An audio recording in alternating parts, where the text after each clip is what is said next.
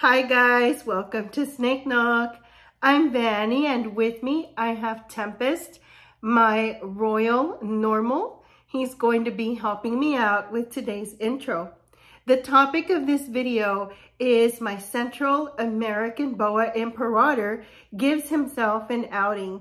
So what happened was that Typhoon was actually supposed to be going into his house, but he decided he wanted some more time out. So he pretty much just gave himself an outing, and I went ahead and put those clips into a video, so stay tuned. So while I have no specific topic for this video, I am going to go ahead and give you some background information on what's going on here. So Typhoon had been out and about for quite a while. This is not his usual tub. He had another tub and we're upgrading him to a bit of a longer, bit more spacious tub. However, all of the belongings that are here are his, like all of the furnishings rather that are in the tub, those are all his. And I was hoping that the scent on all of those things, that's his scent after all, I was hoping that the scent would draw him in and we would have no problem having him go into a new tub.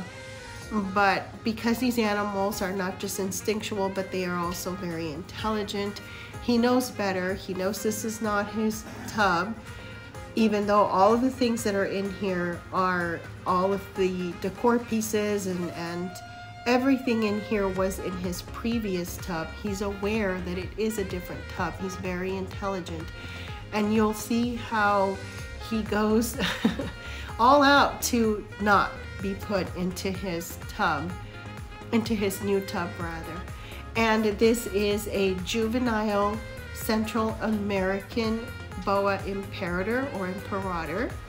I'm not certain if he's a Nicaraguan, but there's a big possibility. I got him from Reptile Pets Direct, and they in turn got these babies from some other breeder, which I don't have that information. So unfortunately, I won't know for certain if this is a Nicaraguan, but it's very possible. He was actually very, very small when he came to me. I don't believe that Reptile Pets Direct had any time to work with this animal, and I don't think they do. I don't believe that they work with their animals. I could be wrong though, but I was actually expecting quite the nippy boa, but that wasn't the case. So my experience with the Central American Boa was with Sandstorm, and she was very defensive. She's from Snakes at Sunset, I believe. And she was very defensive, and she really required a lot of work, a lot of desensitizing, even to proximity before I could do desensitizing to handling, and then later condition to handling. Whereas with Typhoon, that was actually quite easy. He was quite docile. He was a very small boa, so I was actually impressed with his temperament, with his behavior, because I thought I was gonna have to put more work into it.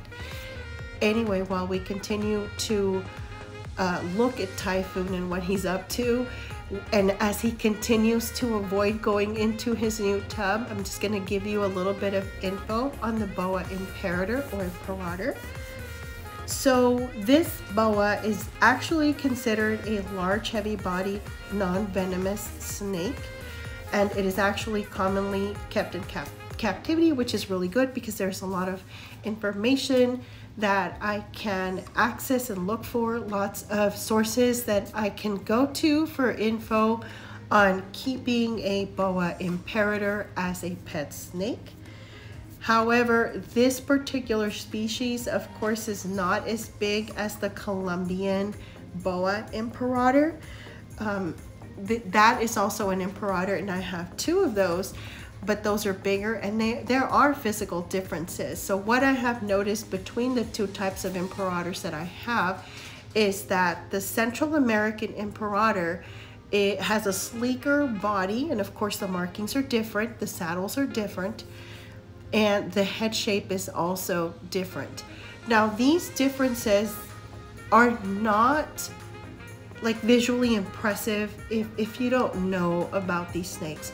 So I think to someone that doesn't really know what they're looking at, these are differences that may not pop out right away when you're looking at just juveniles and they are not full grown, because the Colombian boa imperators are supposed to grow a little bit bigger than the Central American boas, and I'm certainly finding that out. My Colombian boa imperators are a little bit bigger than my Central American boa that is about the same age.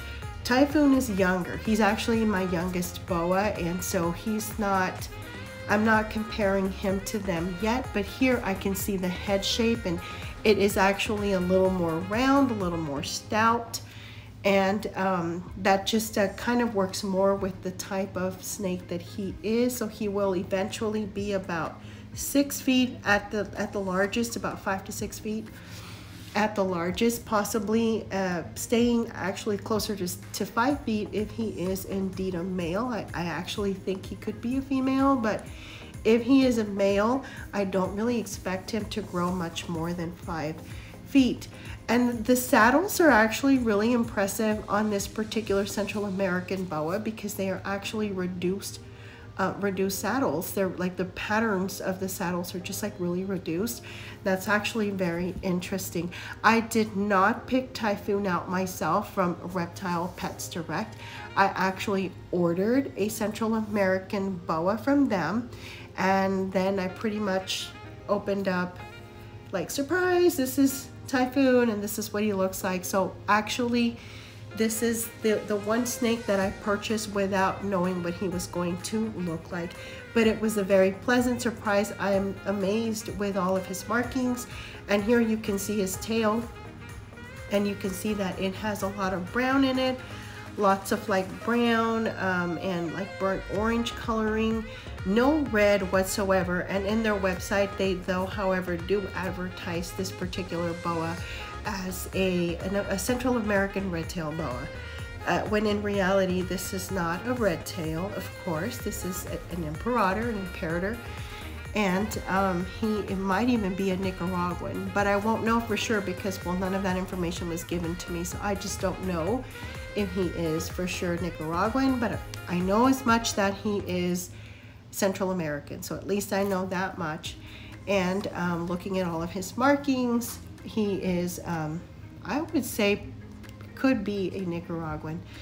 But yeah, so that's little Typhoon, and that's his story. And he's been an awesome snake, really, like really awesome to have, really awesome to work with and handle. He's actually turned out to be my exotic snake ambassador, and he got to go to one of my classes last semester, and the kids were able to observe him and talk about what an exotic snake was versus a local species. While he was there, we did have a fire drill, and he handled that remarkably well. He was awesome.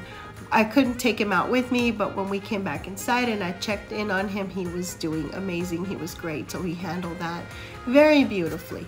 Excellent, excellent animal, my Typhoon. Okay, ready, Tempest? We're gonna do an outro. Thank you so much for watching, guys. Y'all have a good one. Bye.